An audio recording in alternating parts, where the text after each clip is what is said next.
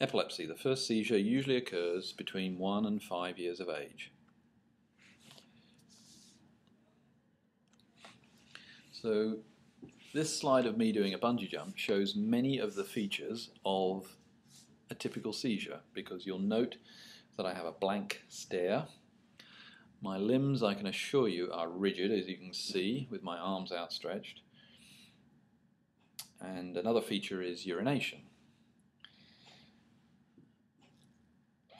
But had you and I jumped in tandem, we could have had a very lucid discussion about the correctness of our decision to jump.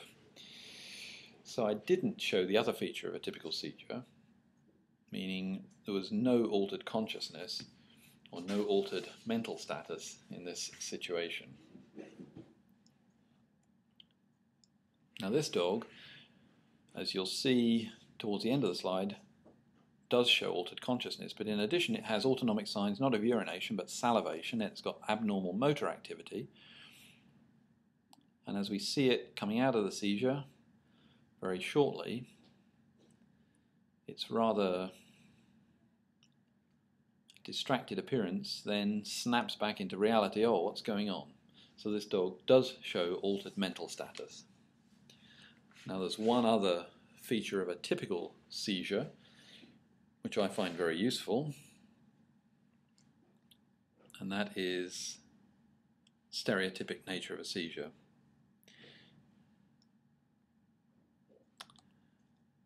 But let's jump ahead to the next slide, because we'll see some more of that dog in a minute. But this is a very important summary slide for any animal that you see that's having a seizure.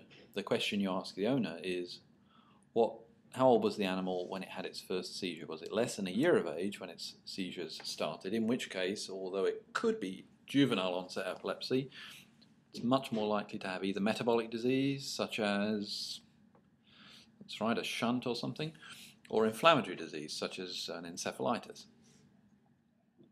Epilepsy, 1 to 5 years of age is the typical age of onset. A few of them, like small toy breed dogs or any small dog, could have meningitis, like a GME.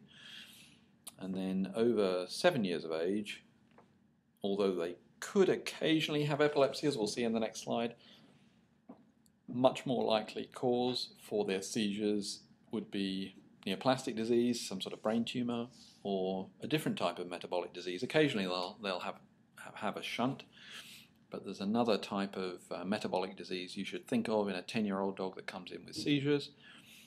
And that's right, so hypoglycemia secondary to an insulinoma would be something important to think of.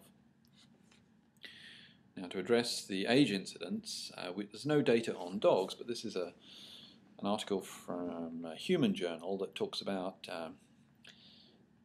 epileptic people, and most people, the age of onset of their seizures is before 20, as you'll see in this graph, but of the 121 people, about 5 of them, as you'll see towards the right, the age of onset of their seizures was after age 50.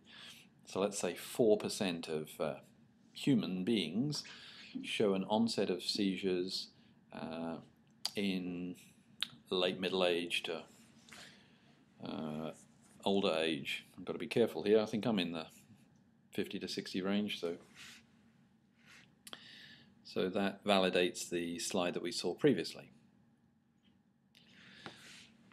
So greater than 7, unlikely to be epilepsy. Now the other feature about seizures is if ever you see an animal with focal seizures, it makes epilepsy much less likely.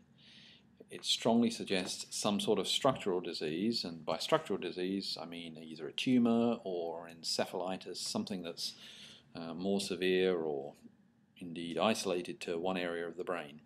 And this animal that we saw before, this is the section where he's got some focal motor activity. You'll note in this seizure, very similar except his right front leg is picked up, and also he was tending to twitch more on one side of his face, but it doesn't show in this section of the video. But if ever you see an animal where one side of its face is twitching or one leg is held up, then that's strong indication for focal seizures.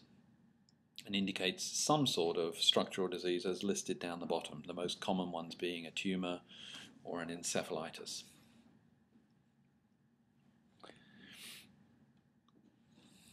So the final topic I want to address is how do we get assessment of deep pain sensation correct? What are the tricks? And there's a couple of tricks that I use for this. Now, the first thing to bear in mind, does this animal have voluntary motor function? Now, we're going to talk exclusively here about the rear legs. I'm not going to address the front legs. It's very unusual actually for animals to lose deep pain sensation with a cervical lesion. A couple of exceptions, but not common at all. But let's just talk about thoracolumbar abnormalities, T3L3. If the animal's got obvious or indeed any real voluntary motor function, nearly always it's got deep pain sensation. When you're assessing deep pain sensation, you're looking for a conscious recognition of your stimulus. So let's look at this dog. This dog has, even in reverse, no motor function in its rear legs. And you'll see here, Karen Mignana, the neurologist, as he walks forward, pretty well no voluntary motor function, maybe a tiny bit, but it's difficult to tell when their hips are swaying like that. So this dog, well, who knows? It might have no sensation. So let's check. Karen checks, squeezes his toe. Well, clearly he's got cerebral recognition of that stimulus to his toes. And that was repeatable, very convincing, even though I only showed you a short segment of video here. This dog, on the other hand, you'll notice in the bottom right-hand corner, my hemostats clamped faithfully to his toe. He could care less. This poor dog has no deep pain sensation following quite severe trauma due to a spinal fracture.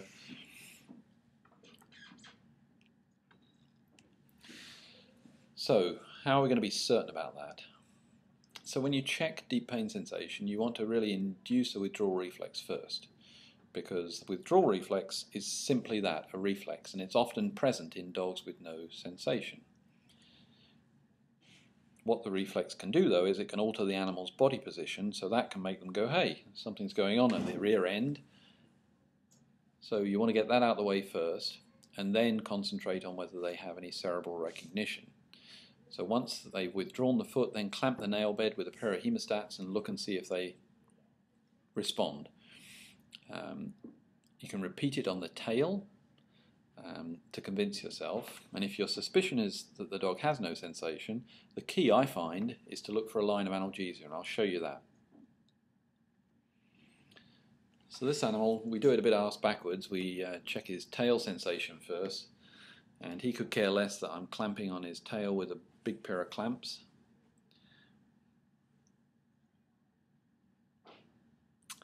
His tail movement like that is a mass reflex, which is often seen in dogs that have no sensation, or cats. Same thing, it's a disordered reflex. So now we're looking for a line of analgesia.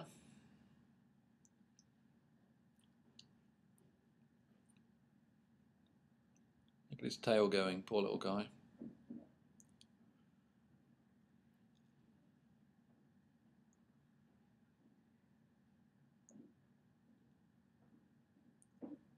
You see his panicula's just kicked in there, and he looked round as if, I think I feel that. Yeah, so he feels that. Maybe not the best bit of video, so I want to show you another one that shows this clearly.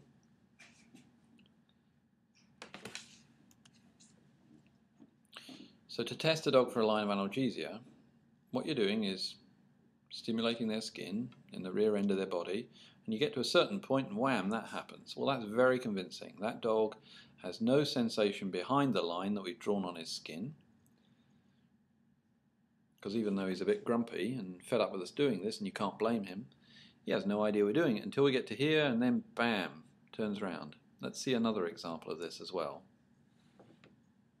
This dog too has no idea what we're doing until we get just in front of that line, and then he fidgets quite noticeably.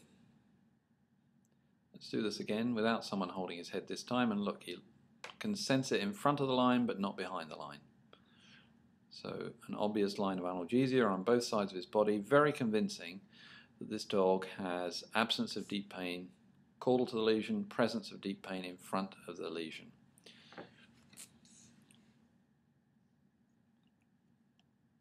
So in summary, the way to tell if an animal has deep pain sensation is ask yourself, first of all, does it have voluntary motor function? If it has, well then it usually has deep pain sensation. If you're going to check deep pain sensation, check on the withdrawal reflex, but induce that first.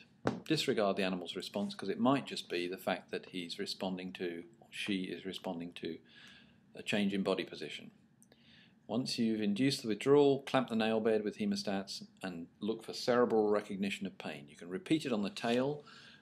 Deep pain tends to disappear last in the tail. But if your suspicion is that this animal has no deep pain sensation in the rear end of its body, convince yourself 100% by finding that line of analgesia. And if you see it, you'll be pretty certain. Now, why bother? Well, this is why bother, because these figures in the table at least relate to thoracolumbar disc disease. The success rate, and I'm talking here with respect to surgery, success rate for an animal that has motor function is about 95%, and that's a fair number of dogs, 38 dogs.